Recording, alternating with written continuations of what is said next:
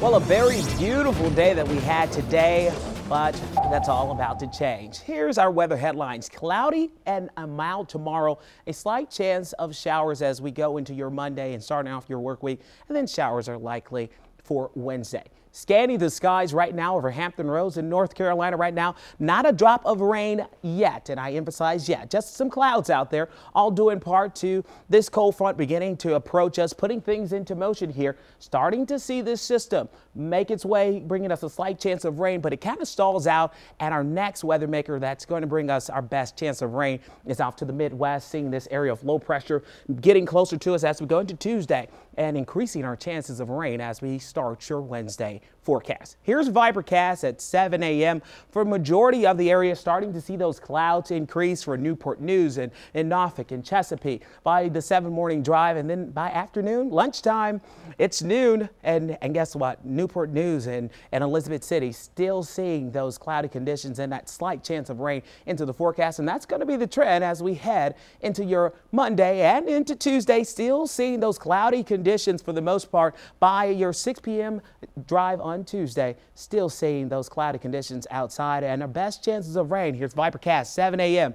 Very wet outside on your drive on 7 a.m. on Wednesday. Newport News, Wakefield, and Franklin seeing rainy conditions in the forecast. Speaking of our high temperatures today, we were on the warm side. 74 in Virginia Beach at the high today, 70 in Melfa, 72 in Newport News. Norfolk at 76 degrees as a high, 75 in Elizabeth City as a high, 73 topping out in Manteo along the Outer Banks.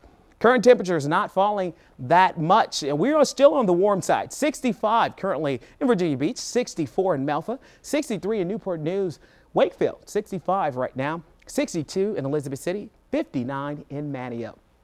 Here's the trend tomorrow, waking up near 60 for Norfolk and Virginia Beach and Chesapeake, warming up just a degree or two by noontime. Here is Monday at noon. Lunchtime, 66 for Virginia Beach, 63 for you in Newport News, 71, a warm spot for Elizabeth City. And then we begin to drop a degree or two as we go into the evening hours. Here's your overnight forecast here.